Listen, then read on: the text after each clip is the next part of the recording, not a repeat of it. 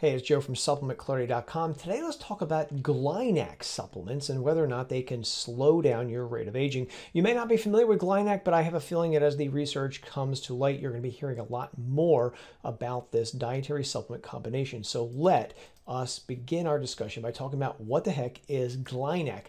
Well, it's a combination of two non-essential amino acids. They are glycine and cysteine, and in supplements, a supplement for cysteine is usually called N-acetylcysteine. So you see what GlyNac comes from, GlyNac.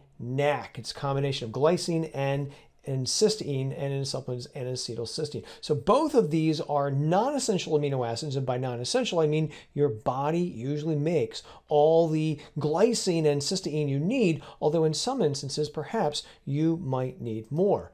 So why is it being used? Well, GlyNac can raise glutathione levels. Glutathione is a powerful antioxidant compound that we make inside our body, and as we get older, we tend to make less of it.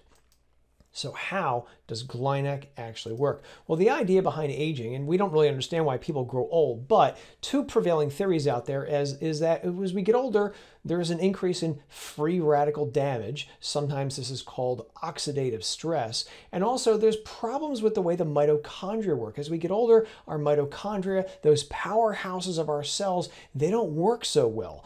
And the combination of these two things result in a lot of crazy things happening as we get older, such as there's an increase in cellular inflammation. A lot of diseases are linked to an increase in inflammation. There's also an increase in insulin resistance. That's one of the hallmarks of type 2 diabetes. There's a loss of muscle strength. We don't get as strong as we are older. We lose muscle strength. That's sometimes called dynopenia or sarcopenia. Our blood vessels, they get hardened. They don't work so well, which again could lead to not only heart disease, but also dementia as well, including Alzheimer's disease. So there's a lot of stuff going on in aging, as you can imagine. This is just a few of the things. But what does the research actually say on GlyNac supplements? Well, we begin our investigation by looking at this study, which is hot off the presses, came out in 2021. And essentially the study looks like this.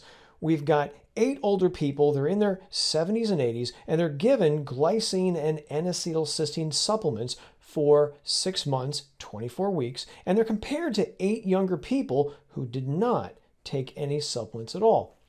So what happens? Well, quite a lot actually.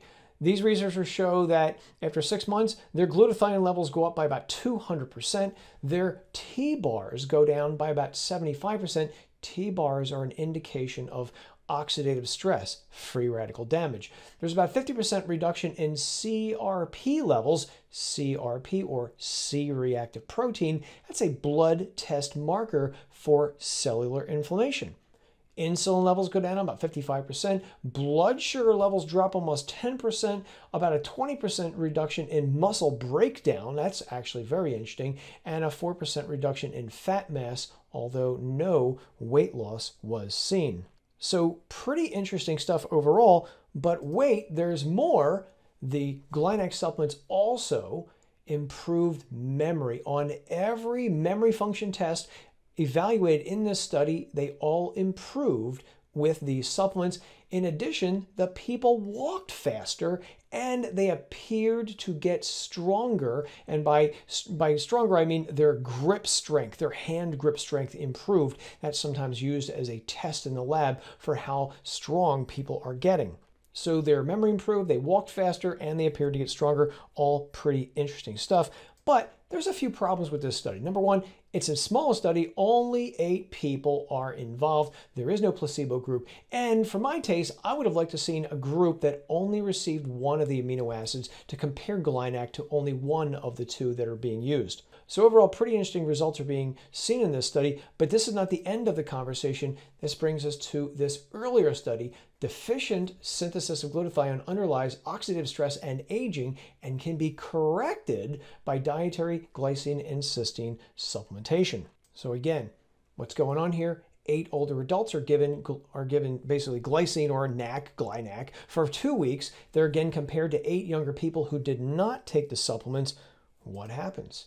Again, The GlyNac's combination, glycine and N-acetylcysteine, raises glutathione levels in their cells by 95%, and the synthesis, the production of glutathione, increases by a whopping 231%.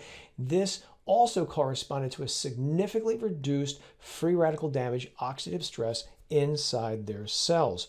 Really, really neat stuff. Not the end of the conversation. Now we have this study. Again, an earlier investigation, glutathione synthesis is diminished in people with uncontrolled diabetes and restored by dietary supplementation with glycine and cysteine. So what's going on here? We've got 12 older adults. They all have type 2 diabetes, uncontrolled type 2 diabetes. In other words, their A1C levels, their hemoglobin A1C levels, were about 8 to 10, if I remember correctly. They're given the glycine and N-acetylcysteine supplements for only 2 weeks. What happens? Once again, glutathione levels increase by 64%. The production of glutathione increases by almost 200%. Really good. However, these supplements did not appear to compensate for the fact that their diabetes was uncontrolled, because their levels of glutathione and the synthesis was still less than younger people who did not have type 2 diabetes. Overall, however, the fact that it did increase the levels again is very, very interesting. I do want to point out one of the issues, however, is that, again, small study, yeah, but they used people with uncontrolled type 2 diabetes. So medications didn't appear to be working, which is why their A1C level is going higher than it should be. I would like to see this study replicated in people whose diabetes was better managed. And then once again, I'd point out that I would like to have seen a study where they only got one of the 2 amino acids in the GlyNac supplements, and I'll talk about that in a second. So that brings us to our pros and cons of GlyNac as I see them. Number one, studies do exist. I just showed you 3 of them. There may be others out there I missed, and I know there will be more in the pipeline based on the research that I just showed you. And then the other thing that I want you to keep in the back of your mind is that both glycine and N-acetylcysteine are not expensive. Do not pay a lot for these supplements, because I have a feeling there's going to be expensive ones coming on the market. They don't have to be expensive. I will link to the brand of supplements that I think will work best for people in the description, so you can begin your investigations for yourself to get you started. And then as for cons, I do want to see bigger studies of 50 or more people.